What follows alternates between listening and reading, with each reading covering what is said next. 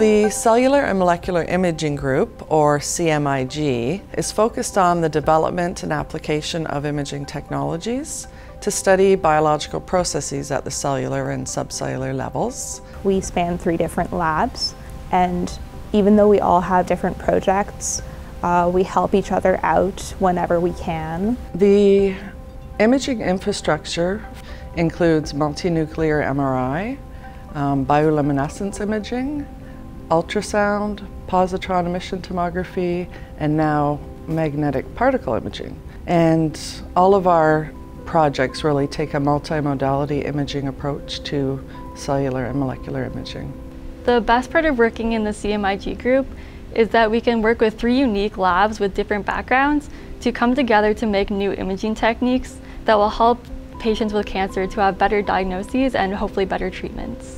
At the Robarts Research Institute, our research is focused on translational imaging for disease. The beautiful thing about CMIG is that it incorporates 3 different labs into one, and each has their own speciality. So we can go from molecular genetic biology at the bench to imaging animals in vivo, to then moving that into clinical grade imaging modalities such as magnetic resonance imaging. Seeing the result of that is pretty cool. We really try to push the boundaries of where we can visualize things in the body. So when we do an experiment, we convert our clinical MRI system to a preclinical MRI system. A major focus of my project is using fluorine-19 MRI to image inflammation. And I've done this in 2 scenarios. The first is in imaging a stem cell rejection model, and I also image inflammation within mammary tumors. Our lab has pioneered cell tracking in Canada. In 2006, Dr. Foster was the first to publish results showing for the first time that single iron-labeled cancer cells could be visualized in vivo using MRI. This paper went on to be the #1 cited paper in magnetic resonance in medicine in 2006. In November, we installed the first and only MPI system in Canada. For us, the applications of MPI that we are interested in is mainly for the tracking of cells in vivo to monitor their fates, and this can be done with several different types of cells, ranging from macrophages to cancer cells to T cells. So there's a lot of potential for the things that we want to study. The centerpiece to our molecular imaging program is the 3 Tesla MRI system at the Robarts Research Institute. This system has 3 unique capabilities. The first is that we have modified it to accept a high-performance grading insert. The second is its ability to image X nuclei. And the third is other infrastructure that we have added for hyperpolarization research. My research involves developing and using sodium MRI to track cancer progression with treatment. So essentially we're looking at whether or not sodium can be a better indicator of treatment progression than proton. My background is electrical and biomedical engineering, so I built what we call radio frequency antennas that picks up sodium signal as opposed to proton signal from the body. So sodium imaging could improve patient care by allowing us to determine treatment efficacy at an earlier time point compared to proton. Since with sodium, we can specifically target the molecular changes that are occurring inside the cells as a result of treatment, rather than waiting for this mass of cells to grow or shrink, which can be quite confounding. We currently use sodium MRI in translation. There's a number of clinical questions that sodium MRI can answer. This opens up new windows to precision medicine and individualized medicine. At the Robarts Research Institute, we're one of the few facilities in the world that have apparatus capable of hyperpolarization of gases and of liquids.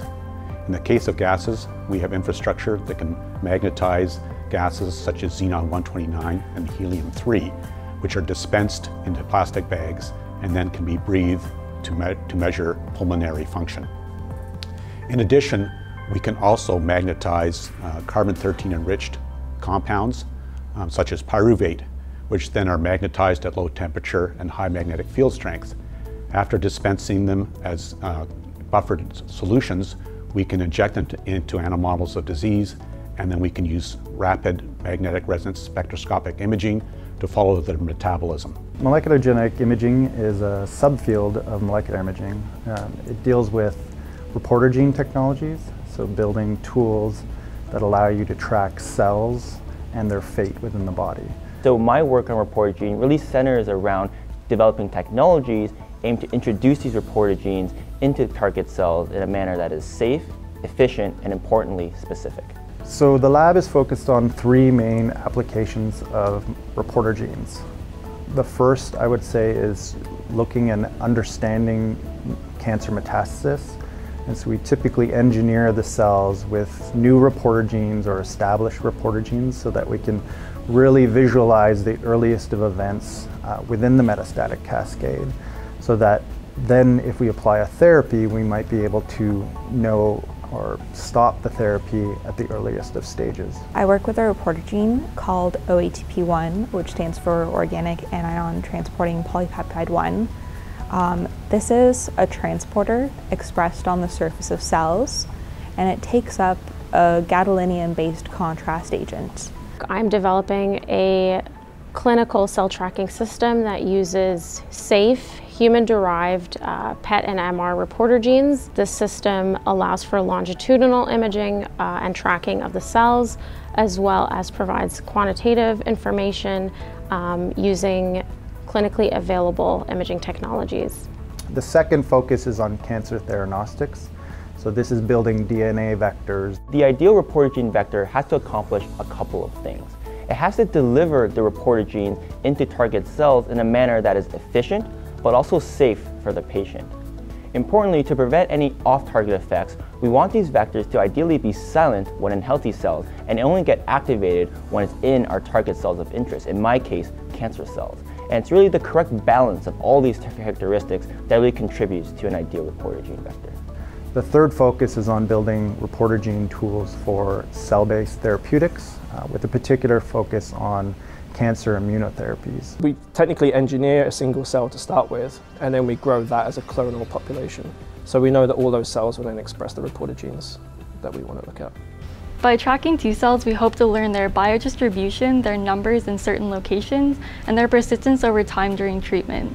This will help us to learn about their negative responses and their positive responses, as well as to see their behavior during negative side effects. Usually people would insert 1 or 2 reporter genes using CRISPR technology, but we've expanded this to using 3 reporter genes. So for our recent study, we've been inserting fluorescent, bioluminescent, and magnetic resonance imaging reporter genes. So that enables us to go from imaging cells at the bench to in vivo whole body small animal imaging, and then scaling that up to magnetic resonance imaging, which is more translatable for the clinic. So this is going to be this whole new area of genomic medicine where we understand the person's genetic problems and then we can correct those, but we're only going to be able to do that if we can really find out where those new editors are going and how they're working over time. In the next 5 years, we plan to expand the CMIG by recruiting new investigators who are of a unique phenotype, which we call a cellular and molecular imaging scientist. There's someone who's trained in all aspects of cellular and molecular imaging, like the biology, the chemistry, and then multiple modalities.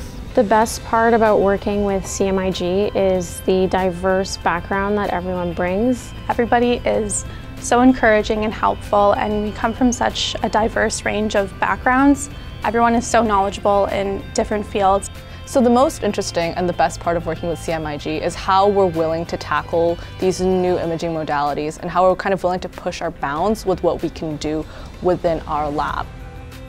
This is our lab. This is our lab. This is our lab. This is our lab. This is our lab. This is our lab. This is our lab. This is our lab. This is our lab. Cheers!